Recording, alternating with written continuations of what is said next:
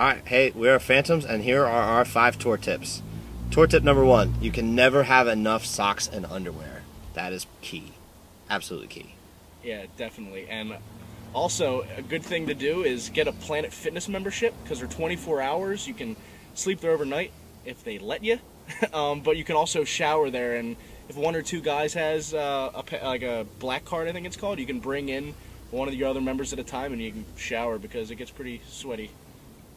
So yeah, I'm noticing a theme here. It's mostly about hygiene, and I will say that as well.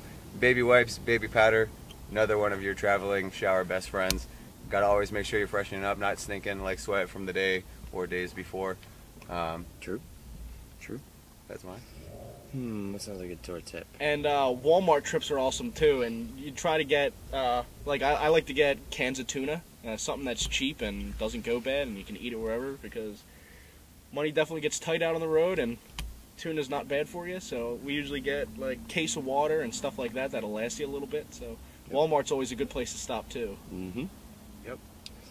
And then I would say one final tour tip, just for touring with a package or anything like that, a good idea is to make sure you have at least one telephone number of each person in the band or whoever the band is representing. It really helps with communication. Communication is huge when it comes to being on tour or even being in any sort of band situation. It helps us keep in contact. If something goes wrong, we can, fix the situation a lot quicker than having to wait around trying to find somebody's phone number. Get that handled from the get-go, and then it'll be a lot smoother sailing.